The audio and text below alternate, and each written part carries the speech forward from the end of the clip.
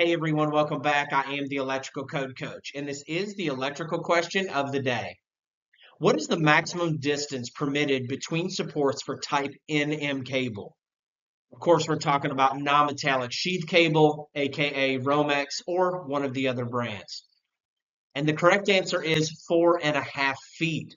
Let's look at the paraphrase code language. Non-metallic sheath cable must be secured and supported using staples, listed cable ties, straps, hangers, or similar fittings designed to prevent damage to the cable. These supports shall be placed at intervals not greater than 4.5 feet and within 12 inches of every outlet box, junction box, so on and so forth. And the big takeaway that I want us to get from today is this dot 30 business. So if you will head to 334.30, you're going to see the securing and supporting for NM cable. But if you'll head to 330.30, you'll find it for MC cable. If you'll head to 344.30, you'll find it for rigid metal conduit.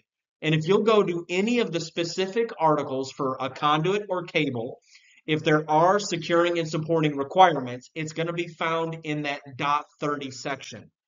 It's a big takeaway I want you to have from today. So if you're wondering where to strap PVC or where to strap EMT or where to strap and how to strap MC, you're going to head to the dot 30 section of that conduit or cable.